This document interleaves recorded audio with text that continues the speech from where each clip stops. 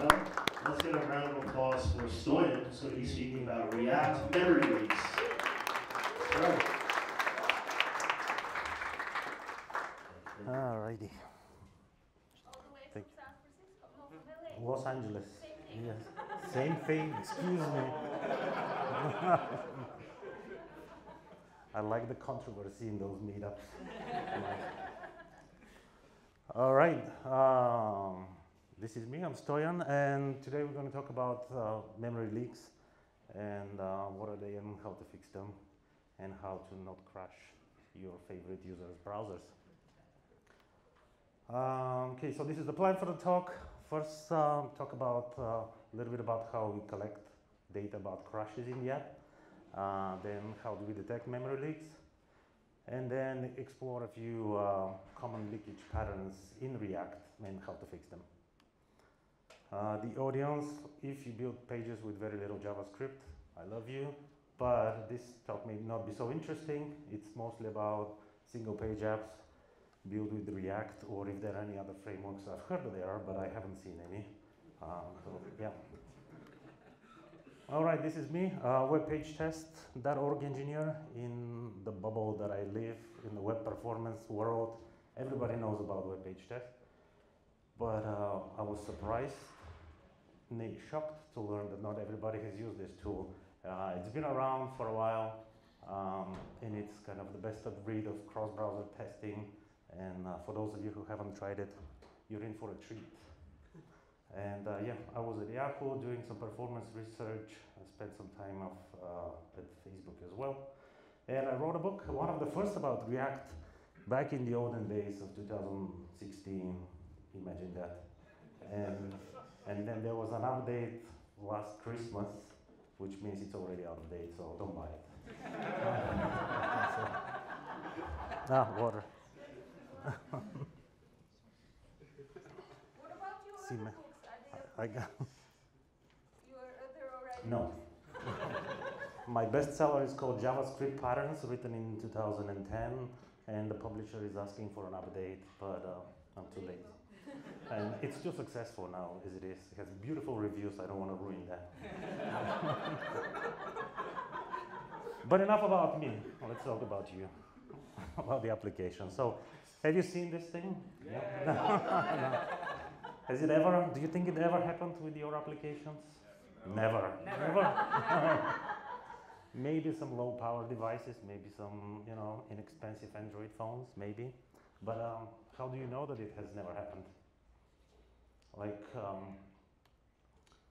there was a blog post, I suggested you check it out, by Nolan Lawson. So he created a memory leak exploration tool, where you basically give it a URL to a single page app, and it tries to find the links and clicks on them, and then goes back and sees if there's any, takes memory heap snapshots and checks if there's any leakage, if the memory snapshot is bigger than it was.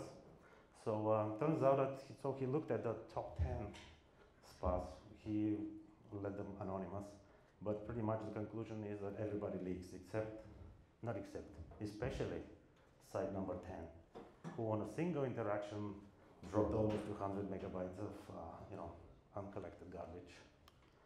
So the big spots may have a problem, but do you have a problem? How do you know you're crushing the tabs, right? So long time ago, we didn't know, but now there is the reporting API that I suggest you check if you haven't. This allows you to specify a URL where the browser can send you information if there's a crash. So yeah, you just have to specify reporting endpoints, because it can send information about different things that are happening. You can specify different endpoints for every event that you're interested in, and report to is kind of the older version for older browsers. There's also JavaScript API. So the reporting API can send you out of memory data, like crashes when the browser becomes unresponsive, but also some other stuff like security violations, document policy violations. If the browser running your code, you're relying on features that are already marked as deprecated. So yeah, definitely check it out. So let's say you've implemented this and you see, oh, we have a problem with leaking, just like everybody else. So what do? Option A, you call a friend, somebody who knows about memory leaks, and he comes with his or her expertise and finds the leak and fixes it. And guess what? There's not only one leak, and next week there's going to be 2 more. So that's not really a viable option. Option B is, do it yourself. Basically, you load a page, navigate someplace, and then navigate back to the original state and take snapshots every step of the way. Garbage collect before that, and then you diff the snapshots from when you loaded the page, the interaction, and then back to the state. And if the memory is different, the size of the heap snapshot, then we may have a problem. If that sounds non-trivial to you, you're not alone.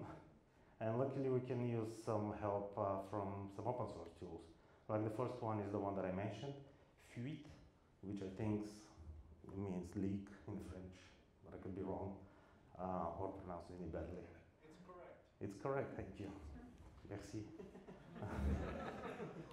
But the one that I'm going to talk about more is this newish one from Facebook called memlab. So what's memlab? It's a command line tool. It uses Puppeteer to load a page and navigate to some interaction and then back, and then does all these steps that I mentioned.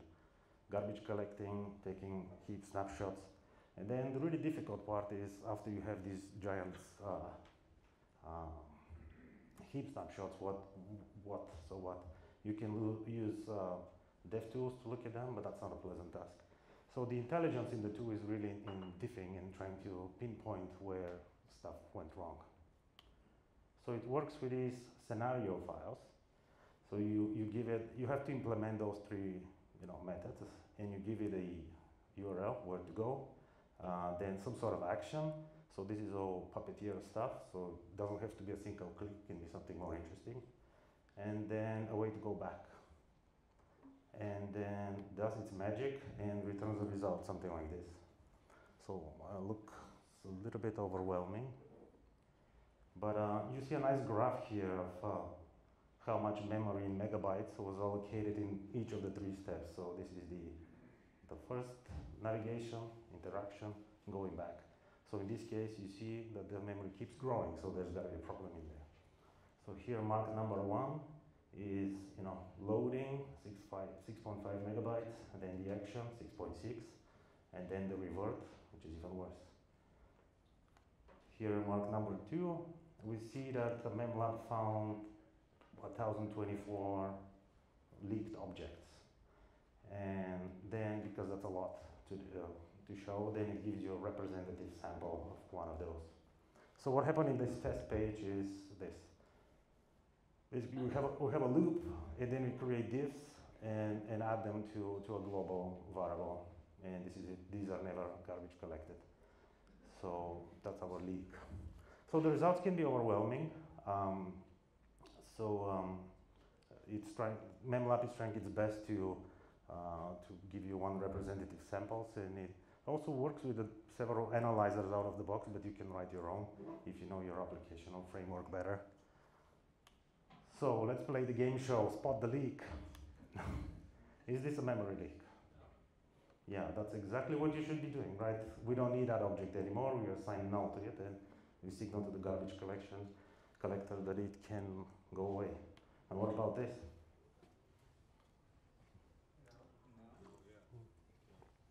Yeah, you would think no, but turns out it is, at least in Chrome.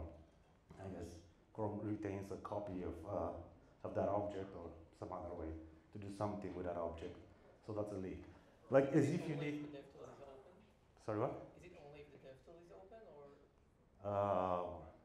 That I don't know. Yeah. But yeah, like as if you need another reason not to log stuff in production. Yeah. So yeah. I don't want to sound paranoid, but these leaks are everywhere. So there's Google Maps. Yeah, let's see.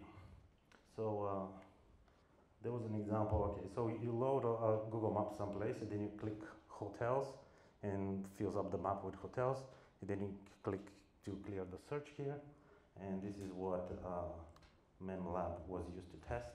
So this is the URL. We clicked on hotels and then clicked to clear the search, and the results: 31 megabytes before, then 39 with all the hotels and stuff, and then 35. So something happened there. memlab found 7 leaks. All right, and quite big. So the problem with these scenario files that memlab uses is that they use Puppeteer, and I don't know about you, but I don't write Puppeteer stuff on a daily basis, so I tend to forget the API, and it's a bit of a pain. So yeah, in the scenario files, you add those 3 required methods, but then you can add more stuff like cookies, if what you're testing is behind a login. You can filter the leaks. Let's say you're not interested in anything over 10 megabytes or under 10 megabytes, stuff like this. But because these are a pain to write, so this was my weekend project this Saturday, to write a extension to the recorder panel in DevTools that can create those scenario files.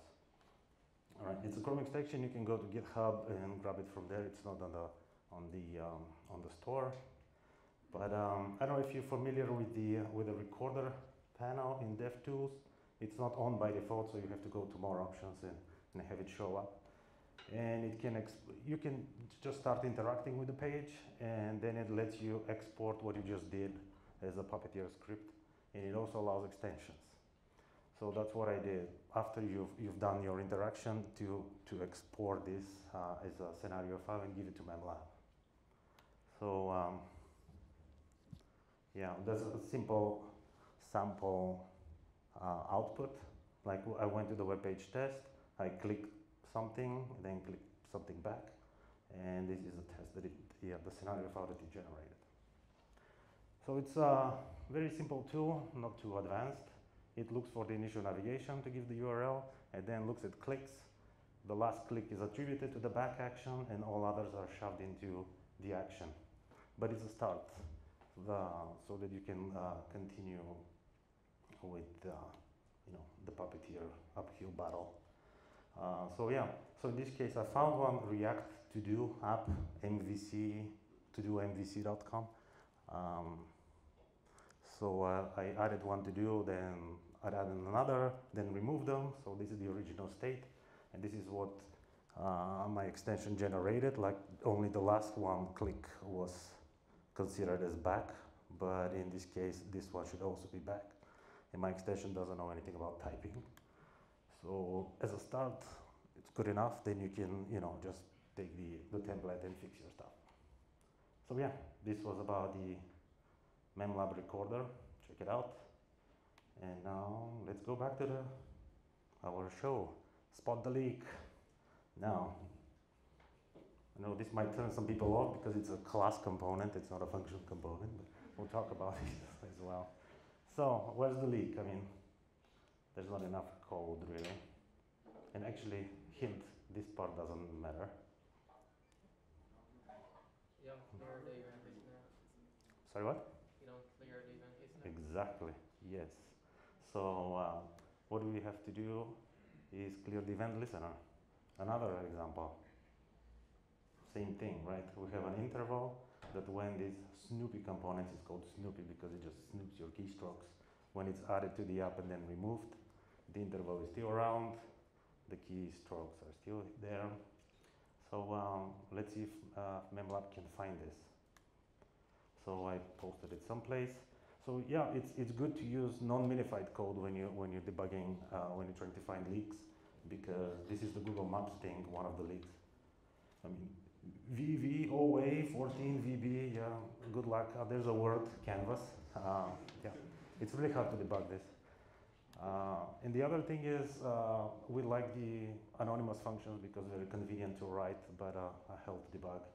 So if you can name our functions, that'll be even better. So instead of the anonymous thing, then we give it a name. So this is before, after. Yeah, that's annoying to write. Remember binding, anybody? Yeah. But so maybe there's there's a transpiler that can, just name functions, maybe with a prefix so that we can find stuff. And use the memlab to record the scenario, which was just add this and then remove it.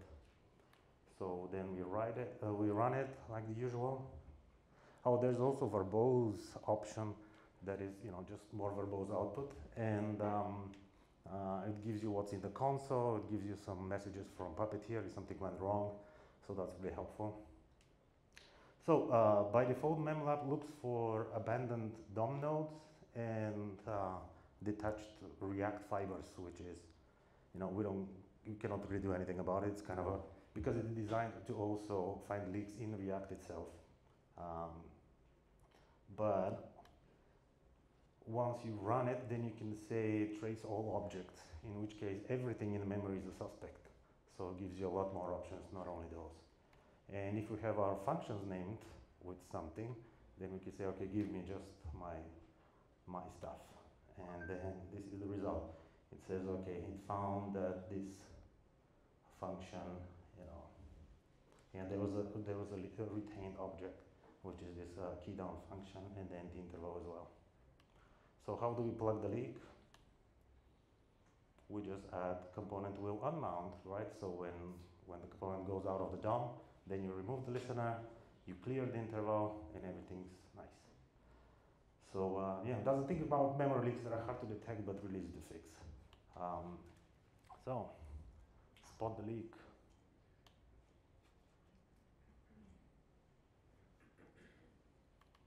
No leak, leak. No leak, good leak. Anybody see anything wrong? Yeah. Well, we misspelled on unmount, like component will unmount. Believe it or not, that happens in the wild. We found it because, yeah, definitely. If your ID helps you find this stuff, great. But it has happened on large apps. I'm witness to that. So mount. Here is capitalized. Here is who knows how to spell that. And then the promise hooks. Use effect, I just said. Yeah. Use effect. Yeah, like if you want to use effect to set up the key down listener and an interval as well. I like kind of this pattern to use effect for one thing at a time, right? Instead of grouping both of them. And how do we plug the leak? Is just make sure that when you use effect, then you use the return value, which is your cleanup function. And that's why I really like this pattern of doing one thing and clean up afterwards, and then another use effect, clean up afterwards, so everything is kind of there. All right, I talked a lot. What are you gonna do tomorrow? Integrate the reporting API, check all your components will unmount, do they exist? Are they spelled correctly? Then check if you're setting some listeners and stuff like this, check the use effect and use layout effect. And any other objects, just give them no. And then try memlab and the recorder. And like I said, leaks are hard to find. And that's why any sort of tool helps, and this one is a particularly good one. So they're easy to fix, you just have to find them. So thank yous to Benoit Girard, he was from Mozilla, he was kind of his idea for this whole thing, and Liang did most of the code. And I showed them my extension, and they said, wow, cool. So my efforts have been validated. And thank you very much.